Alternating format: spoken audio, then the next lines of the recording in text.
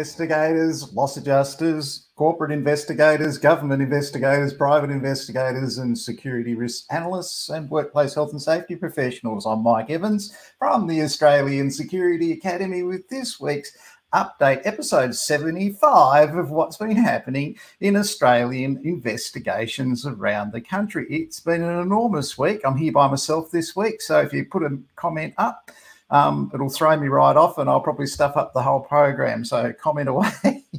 If you're looking for work as a government investigator, corporate investigator, private investigator, you cannot go past this Facebook page. So just join that Facebook page and you'll see available contemporary jobs that have been put up this week. So here's some examples. These are some government and corporate ones to start with. So a child protection investigator for the Association of Independent Schools in New South Wales. What a great job that one's going to be. So it's not government, that's a corporate investigation job. Down in Tasmania, there are 16 positions going in Launceston, Hobart and in Devonport for biosecurity inspectors. So these are the people charged with keeping Queensland fruit fly out of Tasmania and away from their valuable cherry crops down there. So you'll be going to the airport with your little beagle sniffer dog and you'll be checking people's luggage for fruit. So that's a great opportunity. It's not exactly a full-time job 7 days a week, 365 days a year. It's during the busy period when the aircraft are landing and the boats docking. So really great job if you're down there in Tassie. This is a beauty. This is a corporate one down in Victoria. It's a gas investigator. I've given evidence in the gas tribunal. So a great little opportunity for a person who's a plumber or a registered gas fitter. Down there with Energy Safe in Victoria. This is a aged care facility, complaints and investigation specialist. So this investigator in New South Wales will be investigating complaints by people who have elderly relatives in care, that sort of thing.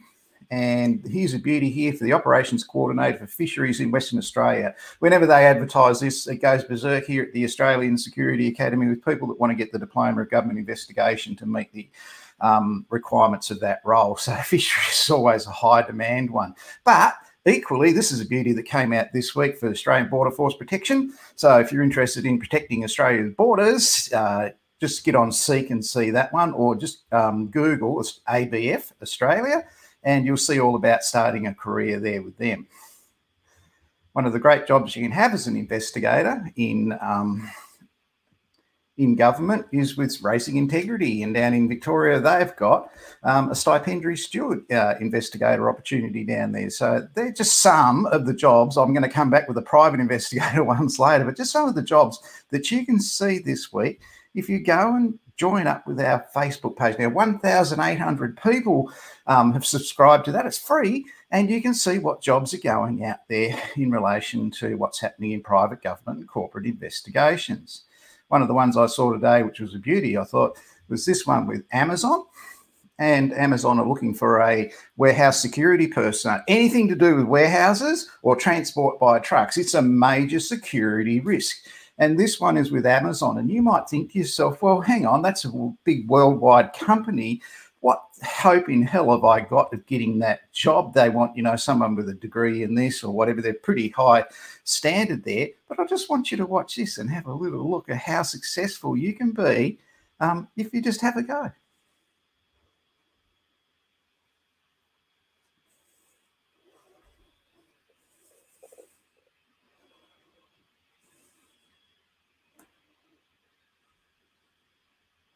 Hi, I'm Mike Evans with just a little bit of an update on what's been happening at the Australian Security Academy. I was contacted from Melbourne yesterday by a client of ours who puts quite a few people through our training program in Certificate 3 in Investigative Services. And he said to me, Mike, did you put such and such through your program? And I said, yeah, we did. She went through it about 8 years ago. She was working for you then. He said, yes.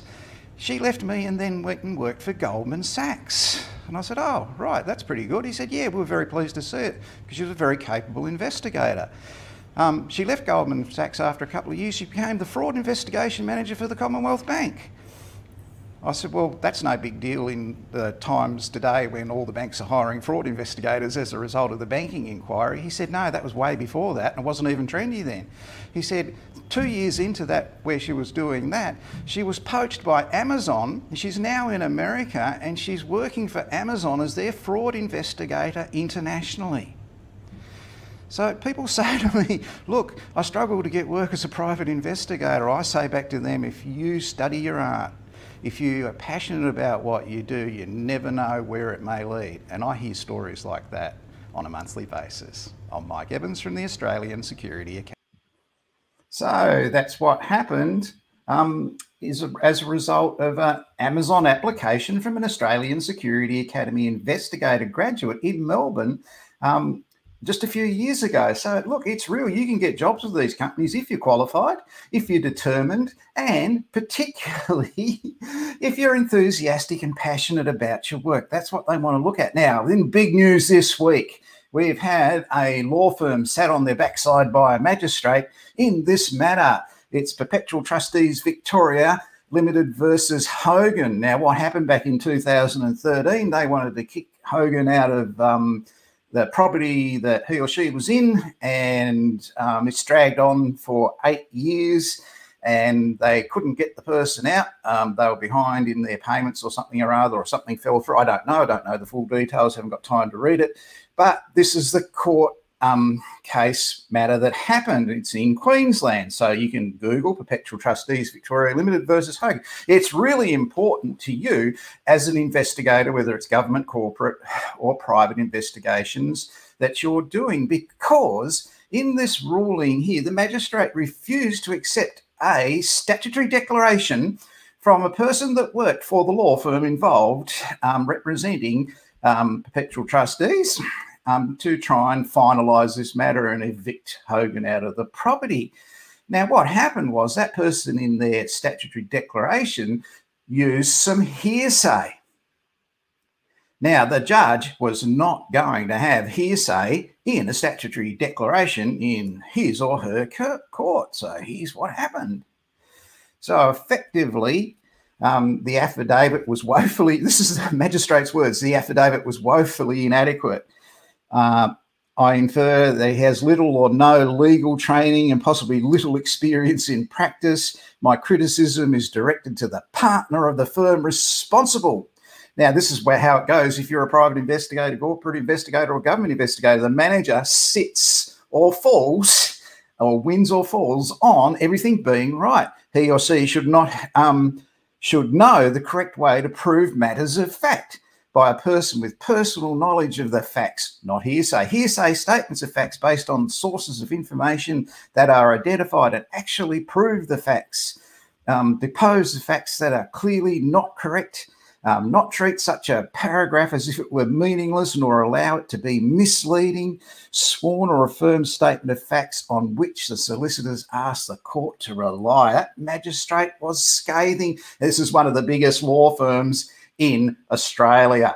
Oh boy, did they lose woefully here, big time. And so it went on, and the magistrate's final wording was, all the more is the important in an ex parte application as this one is. On such an application, a solicitor has an even higher duty to ensure the court is informed correctly and by proper admissible evidence of facts relevant to the applicants. In this circumstance, I cannot grant this application. It's dismissed. So a big loss for Perpetual Trustees through their law firm, because the person making the affidavit in relation to this matter for the court relied on hearsay, didn't go out and check the facts.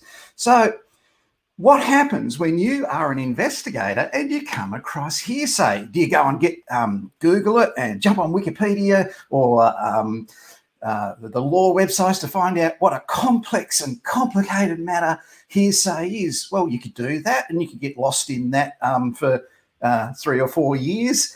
Lawyers go to law school to learn about hearsay, and I reckon it probably takes 6 months of their program. So let's make it relevant to you. If you're dealing with hearsay as an investigator, when you're taking a statement from someone and they say, well, Mary told Jane and Jane told me, You don't go, well, no, that's hearsay. I can't listen to that. You don't do that, right? You don't go, well, I can only put in here like a policeman that you told me something. I mean, basically, that's just, like a stick up your backside sort of option, take a police option there. I'm going to be a policeman. You don't do that, right? Someone gives you some hearsay. You say to the person you're taking the statement from, okay, Mary told Jane, what's Jane's name, address, and contact number? And you get that, and then you can go and talk to Jane. And then she can tell you Mary's name, address, and contact number and go from there. So what is hearsay? Let's have a look at it. Hearsay is something that the person you are taking a statement from, who is telling you, didn't see, didn't hear, didn't taste, didn't touch, or didn't smell.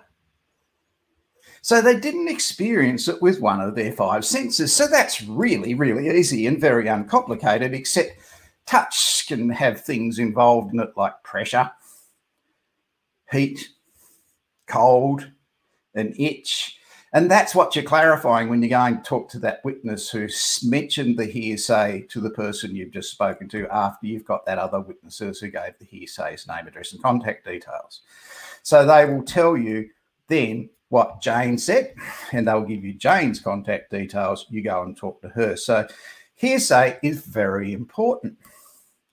Now, it's used by police as well, and it's very important in policing because when someone confesses to a crime, that's hearsay.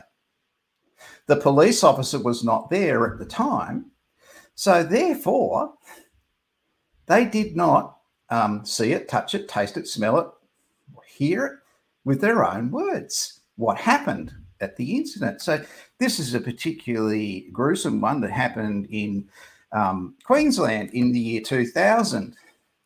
This scumbag, Robert Long, killed 15 people in the Childers Backpackers Hotel by burning the hotel to the ground. There were 80 people there. He killed 15 of them. And several days later, they cornered him in a sugarcane field. And he knifed a dog, police dog, and he slashed another police officer with a knife. So he ended up being shot by the police. Now, as he was lying there on the ground after being shot, the police officer that was there was a rather intelligent police officer and very experienced. And he said, mate, did you light the fire? And this guy goes, yeah, I did. So what he's doing is really making a dying declaration because they're in the middle of nowhere. He's bleeding. He's been shot in the arm. He could bleed out, right? It's a pretty heavy wound. They're called in for help, but that's on the way. It's got to get there in this remote area. Now, the police officer realises that he's got a dying declaration, so he reaches into his pocket for his notebook and he hasn't brought it with him because he's been out on an armed search for an offender. He wasn't really going to be taking a lot of notes, but he just accidentally left that behind. So the police officer got out his pen and a $50 note out of his wallet, and he said to the guy, what's your name, mate? And the bloke goes, Robert Long. So the police officer writes on the $50 note, I, Robert Long, lit the backpackers fire at the Childers Hotel and subsequently killed 15 people. And he gave it to him to sign. And he signed it with his good arm that wasn't shot. And that was basically a dying declaration. It's hearsay. That's what it is. But by getting that dying declaration on the $50 note in a pen, that's going to be accepted by the court. That's more acceptable than one of the biggest law firms' statutory declarations in Queensland. So investigators, you really must realise you can be a woeful law firm or you can be as good as that police officer who got that statutory declaration. Now, when they went to court on the matter, they only charged him with 2 of those deaths. They didn't for expediency, so he got life in jail for it. He wasn't charged with the 13 others, and he cannot be charged with that now. That's his. They can't do that, so they charged him with the 2, and so he pleaded guilty, and that note was never used. Had he pleaded not guilty, then that note may have been used in evidence Either way, they might have argued about it because it wasn't a dying declaration because he didn't die, but it could have been argued that it was some kind of admission or something like that. So people, hearsay is very important to be followed through. You don't go, oh no, you can't tell me, I don't want to know, yeah, I can't accept that. You accept the hearsay, then you go to the source. And that's what the magistrate said in this matter, which is over someone's property where they live. So the application by one of the most expensive, largest and experienced law firms in Australia fell over because the principal of the law firm never checked the statutory declaration for the hearsay in it. So really big, that's significant and substantial news, and a message sent out to the Australian civil investigation industry, because that's a civil investigation matter. You do your investigations properly or they fall over. So perpetual trustees are going to be really pissed off about that outcome. So if you're going to do investigations, people, do them properly. Don't do them ordinary. You know, what you read on Facebook about experts on surveillance and they have no idea and they crap on like they're the world. They sound even convincing. No, they could probably get a job as a law clerk in that law firm. So that's big news in Australian civil investigation this week, reinforcing by a magistrate in the civil investigation matter that it's got to be done properly. Down in Victoria, two people have got themselves into strife with Worksafe for an accumulated $80,000 worth of benefits paid to them for workers' compensation when they went out and worked at the same time. So you can get on the Worksafe website and read all about that. And Worksafe, they just keep saying it time and time again, look, we're not here to supplement your income and pay you benefits. If you can't work, you can't work. We'll pay you 80% of your wage. But you get back to work if you can work. So that's happened down in Victoria. You can see it on the Worksafe website for you surveillance investigators and Worksafe workers' compensation investigator. It's a must read because it's exactly what you do. So that's really important. What else? Oh, yes, up in Queensland still. No Tasmania this week much, except for 15 jobs down there in government investigation at the airport in biosecurity. But in Queensland this week, a lady police officer, 25 years old, 38 offences. She's charged with including accessing police database. Now, we go on about this a lot. She's won 38 drugs, a whole lot of other things, all different offences, accessing a police database. And then this guy helped his mate, his old high school mate, find his estranged wife and children's address. So he's a police officer that's now lost his job and he's going to be charged. And I think he's lost his job. He's in serious trouble over letting his mate know where his ex-wife or estranged wife and children were in relation to accessing the police database. Private investigators do not like people who illegally access police databases. It gives them competitive advantage. That's the crook's competitive advantage over the honest private investigators. It makes the other private investigators who are honest stained with the same bad apple syndrome, and the police hate people that do what this guy's done. So what he's done, he's gone found out where she lives through the police database. So it might be through links to power, gas, firearms, whatever. That's how he's found them. And he's given that information in the divorce proceedings. Now, of course, the lady was in fear for her life after this. She couldn't trust anyone. And congratulations, Queensland Police. You followed through on it, done the right thing and eliminated this guy. What's the problem with this with government investigators when they do this? Police, any form of government investigator that has access to this. So what they're doing is they're helping out a friend. They're helping out a friend or a mate, and it's called a loyalty card. The mate's gone, oh, I want to find my wife. I just want to serve documents. I don't want to go around there and kill her. Of course you don't, mate, right? So they go, all right, I'll find that for you. They pick up that loyalty card and say, well, my loyalty to you as a friend since high school is worth more to me than my professional integrity, which all of us as citizens who rely on the police force or government tax office or whatever it is to administer properly. And they have gone out and their professional integrity is in the toilet by doing that with their mates. So that's what's happened in these cases. And effectively, we as a community don't want that kind of corruption out there. So 2 cops in Queensland in serious trouble for doing that.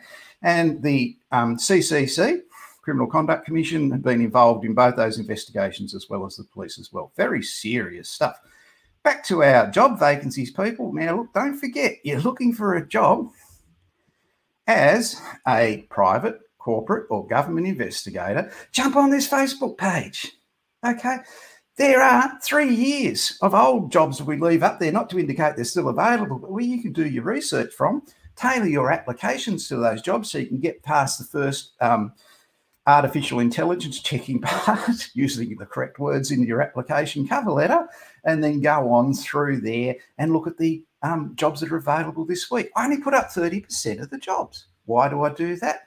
Because I only have time to do that many. There are literally thousands of jobs in regulatory compliance in Australia, in investigation in Australia. So you just jump on Seek or jump on their web pages and you'll see those jobs. So M&A investigations in New South Wales are looking for factual investigators in Queensland, ACT, WA and New South Wales. They want people to go out and interview people and take statements.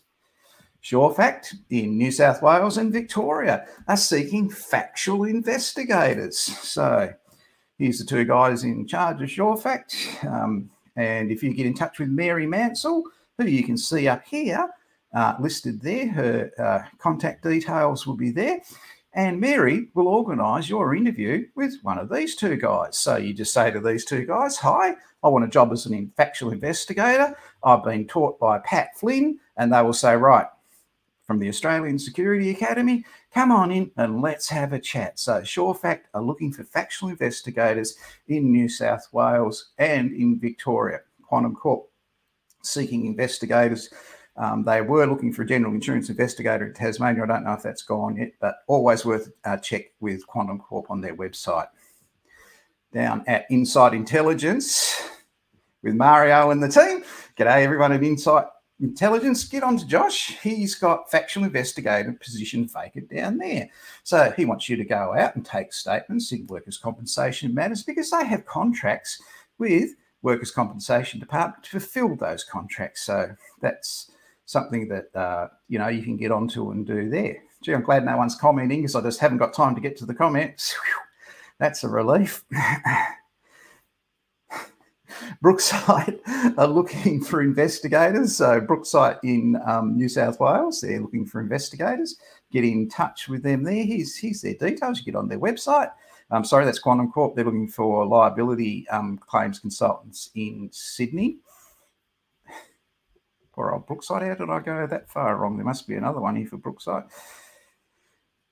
Yep, Darren Maynard's the person you want to contact at Brookside. Darren will look after you. You tell him Mike Evans from the Australian Security Academy taught you, and show him your certificate from the Australian Security Academy. That'll get his attention and you can have a chat about potential work with Brookside. Down in Victoria, Vanguard are looking for private investigators down there. And so Precise Investigations. You can get in touch with Precise Investigations on their website. And Kerrigan's are looking for factual investigators and surveillance operatives as well. So, and ProCare also are looking for investigators as well. So there are a lot of jobs for licensed private investigators conducting factual investigation out there in the workplace today. So certainly jump on this website, this Facebook page, and you'll see those positions vacant there. There are also some for loss adjusting. I haven't got an Australian Border Force Protection one up there. It was too big. Just Google Australian Border Force Protection. That's all you have to do just to see that. Very big appointment today on LinkedIn. I was really pleased to see Tara Donnelly. She's been gained the new position as Operational Support Manager at Securitas Australia. Well done, Tara.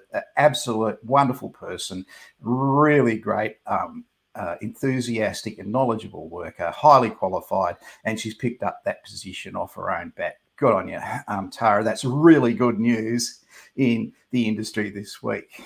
Around the traps in Queensland again, Carpenter has been sent to jail for waging war against a building regulator. So the regulators enforced compliance in relation to the carpenter's work, and he stalked him and made threats against the regulator's wife as well. So the gentleman's gone to jail for the result of that. In Queensland, it's been reported by the Gold Coast Bulletin that apprentices have been exposed to silicosis while studying in Victoria. So they've issued in Queensland 99 warnings to employers in regard to 45 Gold Coast tradies this year in relation to silicosis. It's an awful thing to have, and it is fatal, and it's one of the dust diseases issues that you'll be working investigating as an investigator. Now, every now and again, I like to tell you what's happening in industry associations and stuff like that. I'll come back to industry associations in it. Started my own because I couldn't get any sense out of a couple that I'm a member of in relation to that. I was just ignored over some issues I needed to raise. So apart from that, what people ask me about is what should I do if I want to do just a little bit of personal development or something like that, not a full nationally recognised qualification. Earlier on this year, I think I told you about one that had Ken Gamble and Mick Simmons in it, and it was a little 3-day virtual conference. If you see those two names, you go to it and you watch it. But this one came up this week on LinkedIn, and it's Stephen Horne. And he is doing a presentation for the Institute of Internal Auditors of Australia. Now, if you see Ken Gamble, Mick Simmons or Stephen Horne, whether they're known to each other or not, the first two are, the third probably doesn't know them, right? But it's an opportunity to really learn something. So here's Stephen's program that he's doing. It's about auditing. And you might think, oh, that's just about numbers and accountants and it's boring and who cares and everybody hates accountants and, you know, they're just really boring at dinner and all that sort of thing. Stephen Horne basically used to run the government department in New South Wales that investigated bent politicians. Really great investigator. If you want to spend $700 or so on a day's professional development, it's not nationally recognised, but very worthwhile. This is an event that I couldn't recommend more highly. So, you know, you see industry associations, oh, I've got another ex-cop talking about a mass murder or something. That's really irrelevant to you. This one, if you're a civil investigator, you don't have to be an accountant or an auditor, but what Stephen will be talking you through is some of the processes that they look at. So you will get very good value for the $700 it costs, money well spent. So if you do get a chance to jump on LinkedIn, type in Stephen Horne, and he has the link there in his profile, and you can go to that and see when it's on. So that's really important. Don't forget, while you're studying at the Australian Security Academy, people, you are now, due to our Executive Vice President, Renee, a student member of AIRLAP, the Academy of Investigation, Risk and Loss Adjusting Professionals. So certainly write to me or Casey and get your badge for that so it goes on networking. This week at AIRLAP, our industry association, we've had our first 3 graduates who are honorary members of the association. It's our second highest level of membership. So they graduated with that this week, and they were acknowledged by a professional industry association for their work. Plus, I think we had a further 7 members who came in at associate level. So that's the 4th highest level in our industry association. Each week, we are meeting here some stage at 2 o'clock to 2:30 each Friday, so you can catch up with what's happening at our industry association. If you're a graduate student of the Australian Security Academy, please Google AIRLAP in LinkedIn and join. That's what the picture looks like. Certainly go there and have a look at it. Other news coming up. Jason Fullerton and myself will be renewing our program for no risk. So for you security risk assessors out there, you'll be able to see that coming up in the future. Keep an eye on all our social networking sites for when that's going to be coming back up. So Jason and I will be doing that again. We really had great fun over our 8 programs last year, and some of them are replaying on some of our channels. People, been a really busy week. My 30 minutes has gone 1 minute over time. I'm going to go out without usual way.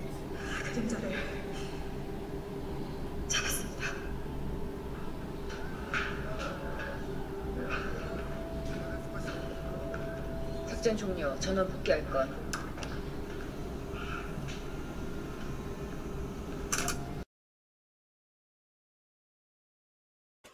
That's it. My mission is complete for this week for SpyCurious, the weekly news for Australian corporate, government, private investigators, security risk assessors, loss adjusters, and workplace health and safety professionals.